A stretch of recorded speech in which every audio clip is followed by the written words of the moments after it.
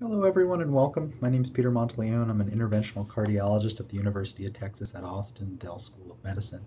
And today I'll be discussing distal embolization and lower extremity revascularization procedures. These are my disclosures.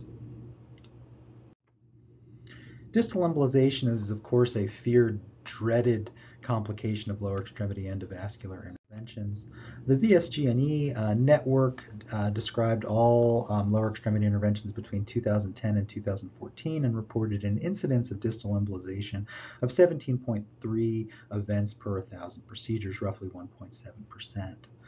Critical limb ischemia, emergency interventions, an increased number of arteries treated, and performance of atherectomy were all associated with increased frequency of distal embolization events. I'm going to stress 3 points. A key is elevated index of suspicion for high-risk disease, and we're also going to discuss devices and techniques aimed at prevention as well as aimed at treatment of distal embolization.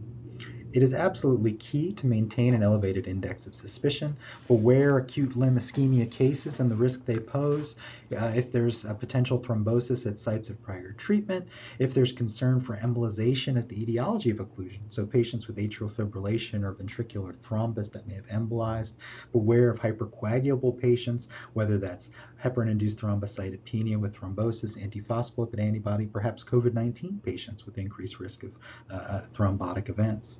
Also, very key, beware the wire that crosses too easily. None of us are that good. If there is a CTO and a simple soft wire crosses, it's likely because thrombus is causing the occlusion, and that thrombus is at risk for distal embolization. An ounce of prevention is worth a pound of cure. Preventative measures are extremely important, especially in the situation of distal embolization, which when it occurs can spread very quickly and severely, much like a wildfire. Devices are mainly aimed around embolic protection devices. There were many in the field years ago. Most commonly, currently, we think of two in particular, the EmboShield NAV6 by Abbott, in which the filter is deployed on the bare wire.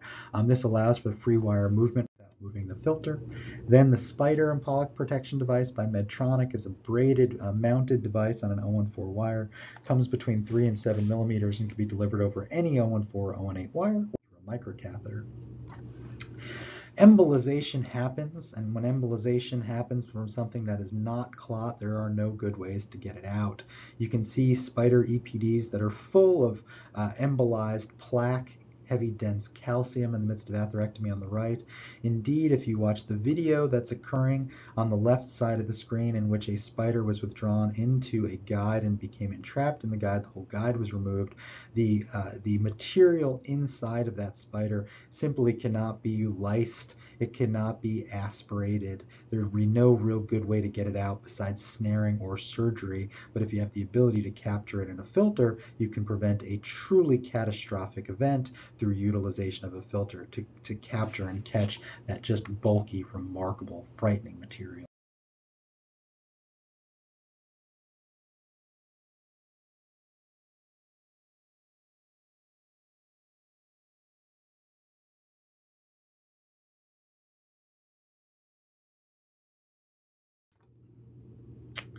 Devices aimed at treatment. So if thrombus is the situation, you can use devices for removal or breaking up thrombus. Angiojet rheolytic thrombectomy allows for infusion of TPA and then breaking up clot and aspiration. Penumbra allows for continuous mechanical aspiration.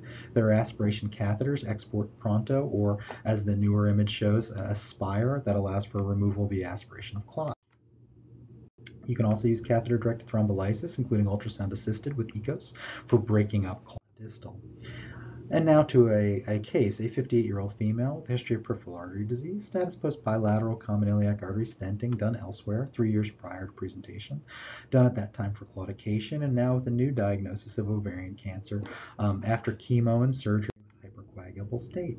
Her symptoms had resolved after her stenting, but she had a severe recurrence of claudication over the last few months, worse than ever before. No rest pain or ulcerations.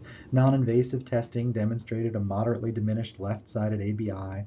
Her duplex showed spectral Doppler waveforms consistent with upstream disease. Because of suspicion of thrombus in this patient with previous intervention in a hypercoagulable state and sudden symptoms, a CTA was performed, which confirmed a left common iliac artery stent occlusion. Knowing thrombosis and distal embolization was a risk, we talked about options including an arteriotomy and thrombus evacuation. The patient was not interested in upfront surgical evaluation, and so we had a multidisciplinary discussion with vascular surgery and decision to proceed to endovascular or technical backup. In the lab, right common femoral arterial access demonstrated a patent right-sided common iliac stent and an occluded left-sided stent via the omniflush aortogram.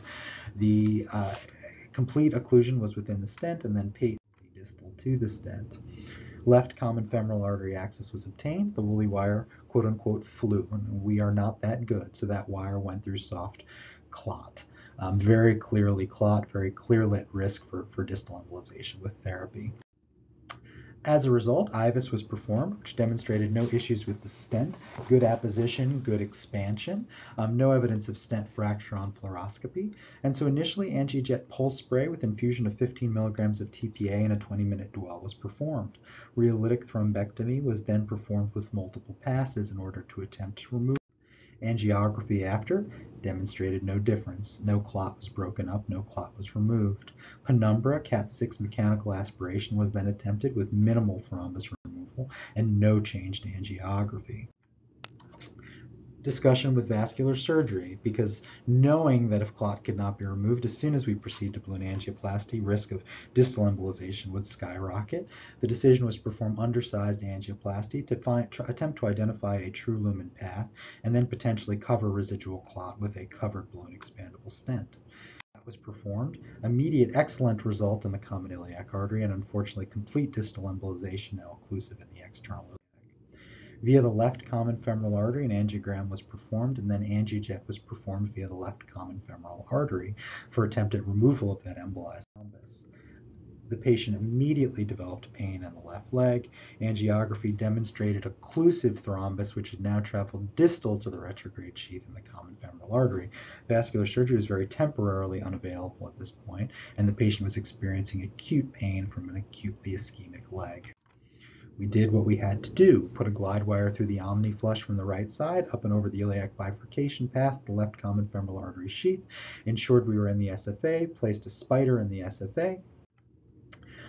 These are our wires, one going up from the common femoral, one going past the sheath of the superficial femoral artery. We then performed angiojet, attempting rheolytic thrombectomy into the common femoral to remove some embolized material. Immediately the pain resolved, but there was still a large burden of thrombus, particularly at the level of the superficial femoral artery. We could see at least part of the profunda again at this point. Discussion with vascular surgery now available, and a Viabond stent was placed to attempt to cover what was left of the thrombus within the superficial femoral artery. This had a nice result within the proximal superficial femoral artery, but a very clear defect, likely from secondary residual thrombus proximally. Also likely thrombotic occlusion of a branch of the profunda. Very nice distal runoff, however. There was evidence of large burden of clot within the spider, and the spider was then removed. As the spider was removed, again, flow became much worse yet again. Evidence of further thrombus now lodged, again at the common femoral, again the profunda was absent, and things had just become severely, severely worse. At this time, the decision was made to proceed to the OR. Into the OR, exploration of the common femoral was performed with removal of very organized thrombus from the common femoral as well as the origin of the profunda. Vein patch angioplasty was performed, embolectomy of the profunda was performed, removal of the left SFA Viabond was performed. An angiography demonstrated now wide patency of the common iliac artery, the common femoral, the profunda, an excellent result. Special thanks to Dr. Scott Seidel for vascular surgery for true bailout in this case and situation. In conclusion, an elevated index of suspicion for high-risk disease for distal embolization is required. Know and be familiar with your techniques because you will need them at absolutely extreme severe times. And know also that regardless of expertise, life and limb-threatening challenges can occur as a result of distal embolization. Thank you all very much for your time.